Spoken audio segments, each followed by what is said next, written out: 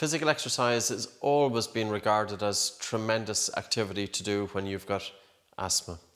And traditionally, doctors often recommended children would go swimming. I always find this interesting because if you go to a local swimming pool and if you observe kids in the water, your own children, for example, they'll often throw a diving stick into the pool. The diving stick goes to the bottom of the pool and the kids are diving in afterwards, which invariably is a breath hold. The children then, they are swimming, the water is pressed up against their body, their face is in the water, which is in turn is further restricting their breathing. So swimming can help with asthma because swimming causes you to breathe less air. During the dive, you stop breathing altogether. Carbon dioxide increases in the blood. Carbon dioxide is a bronchodilator. It helps to open up the airways. During the swim itself, the water is pressing against your body, and that causes a resistance to your breathing. And this in turn is going to cause you to breathe less, but it can also add an extra load onto the breathing muscles to help strengthen the diaphragm. Yes, of course, during swimming, your breathing is in and out through the mouth, but if you were to measure the volume of air breathed during swimming in comparison to a different sport such as during running, one breathes less during swimming than they do during running. And breathing less air is the crucial point of the Buteyko method. That people with asthma overbreathe. That they breathe too hard, they breathe too fast. This is causing a lowering of carbon dioxide from the blood through the lungs, but also the hard and fast breathing through an open mouth often is causing the airways to narrow. The airways cool, the airways dehydrate. We're taking unfiltered air into the lungs, which are going to cause irritation to the airway walls. During physical exercise with asthma, go easy for the first 10 to 15 minutes. It's really important to go with a gentle pace and to warm up. So it's not just about warming the muscles, but it's also preparing the lungs. Exercise-induced asthma is pretty common. Even with athletes, it's estimated that about between 20 to 50% of athletes experience exercise-induced bronchoconstriction.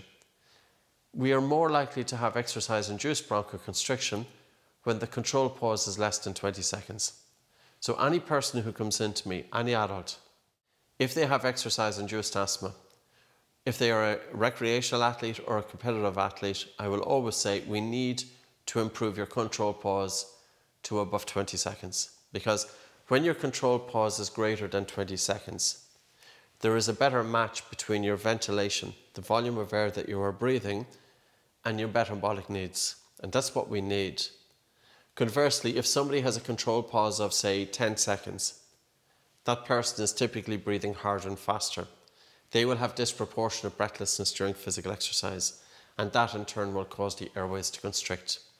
So the warm-up period with asthma, you can always practice some breath holds, and these can be really helpful because they further help to open up the airway. So your warm-up, you're going at a very light, low intensity of physical exercise. It doesn't matter what the movement is. In this example, I would just use walking. So you're walking at a pace that's light to low, and you're breathing in and out through your nose. And after about a minute or so of walking, breathe in and out through your nose and simply hold your nose, hold your breath for about 10 to 15 paces. Then let go and breathe normally and continue walking with normal breathing for about a minute or two. After a minute or two, repeat the breath hold. So you're walking along and again, take a normal breath in and out through your nose and pinch your nose and hold your breath for 10 to 15 paces. Then revert back to normal breathing. You're continuing walking with normal breathing for a minute or two and do a breath hold again. If you can bring in about 6 to 8 of these relatively easy breath holds into your warm-up, they help to open up the airways. As you're holding your breath, nitric oxide is pooling in the nasal airway. You let go, nitric oxide is being brought into your lungs. This causes bronchodilation. As you hold your breath, carbon dioxide increases in the lungs, increases in the blood. This helps with bronchodilation. And then during your physical movement, increase the intensity of your physical movement while paying attention to your breathing. You will feel when your airways are easier. And as your airways are getting easier, due to the progressive warm-up, then you can start increasing the intensity. And you will notice that this will have a significant change in terms of exercise-induced asthma. So the two things to take into consideration are, number one, build up your Bolt score. Increase your Bolt score to above 20 seconds. You're much less likely then to have exercise-induced bronchoconstriction. Number 2, always go easy for the first 10 to 15 minutes of physical exercise if you're prone to exercise-induced bronchoconstriction. And during your warm-up, do some breath holds. Bring in about 6 to 8 breath holds during your light physical movements. And this way you can help to open up the airways and increase the pace of your physical exercise in tandem with how your airways are feeling. Now, at the end of physical exercise, it's also very important to recover.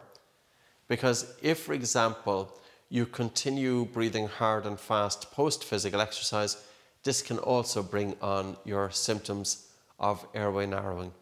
So it's very important, you're after doing your physical exercise, get your breathing under control. Think about breathing soft, breathing slow, breathing nose. So you're finished your physical exercise and you're really making a concerted effort to get your breathing under control as quick as you can. That way you can help to avoid exercise-induced bronchoconstriction post-physical exercise. But I will say this, even though it's more challenging to breathe through your nose during physical exercise, there is no comparison with the benefits of nasal breathing during physical exercise in compared to mouth breathing, even if you don't have asthma. Because when you breathe through your nose, you've got a better oxygen uptake in the blood, you've got a better oxygen transfer to the working muscles, you've got better recovery, your nose is adding an extra load onto the breathing muscles. This is helping to strengthen the diaphragm. By breathing through your nose, you're helping to reduce the body's chemosensitivity to carbon dioxide. Your nose breathing is helping to protect the airways. There is absolutely no comparison the benefits of nose breathing versus mouth breathing during physical exercise.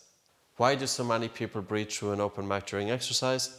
It's easier, that's why. The air hunger is less. But if you do your physical exercise at an intensity where you can sustain nasal breathing, over time, with continued nasal breathing during exercise, the air hunger diminishes, and then you can do more with less. So it's a great way to train, and it's also a great way to improve your fitness levels. Measure your control pause before you do physical exercise, do your physical exercise, and then measure your control pause about a half an hour after you've finished physical exercise. If you have done your physical exercise with good breathing, in and out through the nose, controlled breathing, your control pause when measured a half an hour after physical exercise, it should be higher. And what's more, your everyday breathing is going to influence your breathing during physical exercise.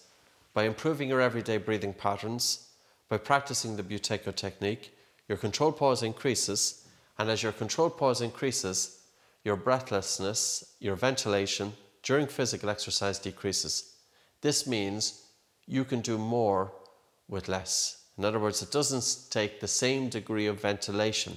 You can exercise harder and faster with less volume of breathing. So there's a saving there in terms of economy. So if you want to get fit, improve your control pause and practice the Buteyko method.